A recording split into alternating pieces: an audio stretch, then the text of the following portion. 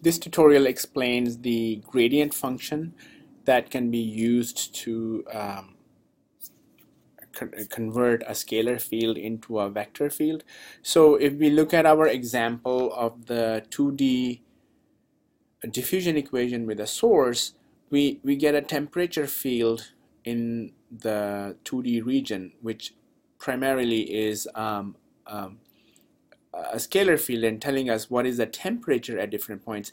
But if we understand the heat energy, we know that whenever there's a temperature differential, the heat is moving, and it obeys the Fourier law of heat conduction.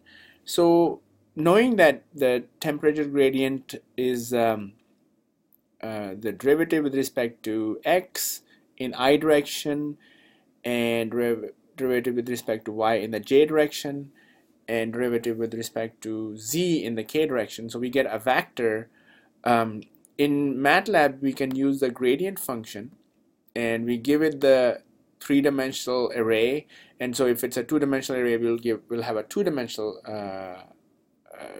if in case of two-dimensional problem we'll have a two-dimensional array, but the output of this gradient would be the derivative in x direction, y direction, and z direction. See, these three derivatives can be used to compute the energy flow. We know that from the Fourier law, if you remember from the 1D case, that the heat flow in x direction is thermal conductivity times the thermal gradient.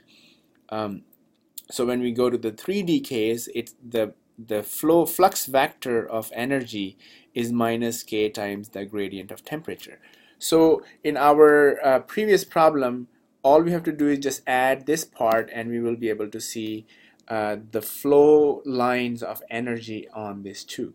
So in your code, you need to just make a minor change. First of all, make this mesh as a subplot of 2, 1, 1, so you can have the other plot below it. And after the pause, or before the pause, let's put some gradient calculation. So first of all, we know that to calculate, we have Tn, which is our temperature field. So to get the gradient, we will use the gradient function. And since it's a 2D matrix, this is a 2D problem, we will get the derivative in x direction and derivative in y direction as the output. Now after this, we can apply the Fourier law of heat conduction, which says that the Qx is minus k times Tx. And since we know that k in our case is a matrix, it's a matrix, we have to do a pointwise multiplication, so we have to put a dot here as well. Similarly, we can find the y direction heat flow using the derivative in the y direction.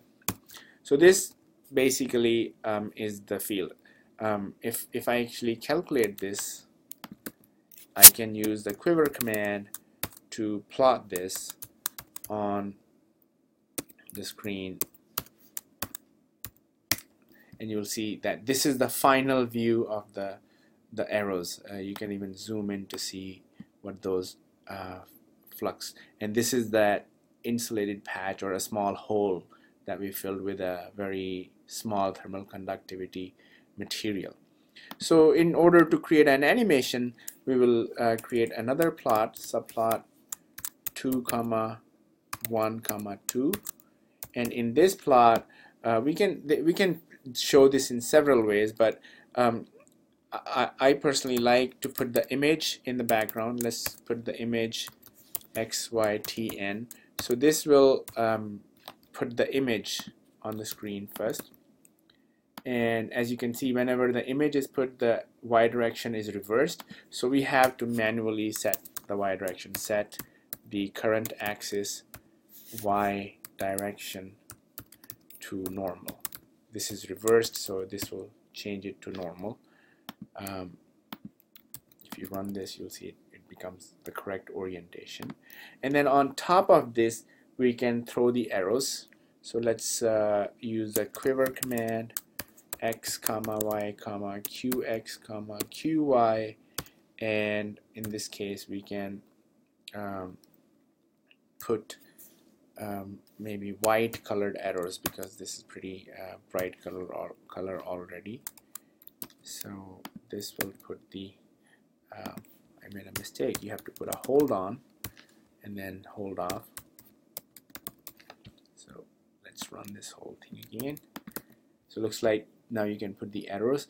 We can also put the streamlines that we learned previously. So let's have a streamline starting from every even point in x and y direction. So we can create a mesh grid of the points from where we want to start these grid streamlines. So mesh grid, and so 2 with a spacing of 2 all the way to 8, then 2 with a spacing 2 all the way to 8.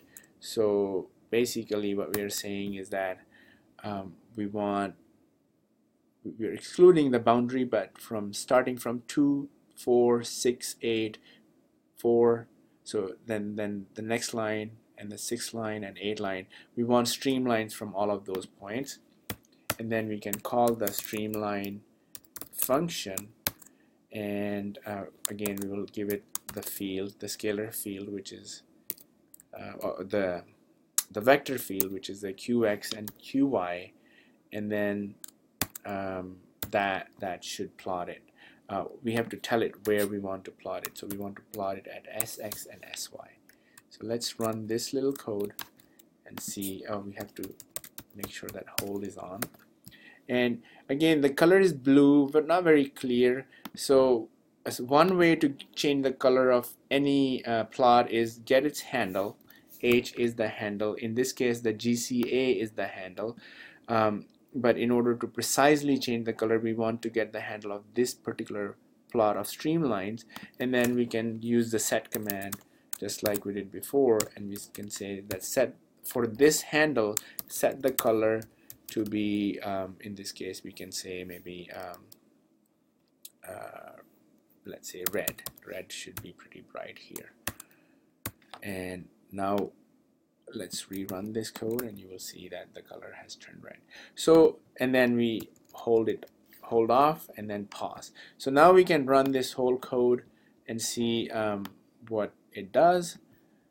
So you can see at the top we are seeing the profile, but at the bottom we are also seeing the arrows, and you can see there are arrows here but not here because this is where the action is going on, and when the source is stopped you can see that the image is in the background, but you can also see the arrows and streamlines showing what the energy flux is doing. So this is how you can use the gradient command to convert a scalar field into a vector field.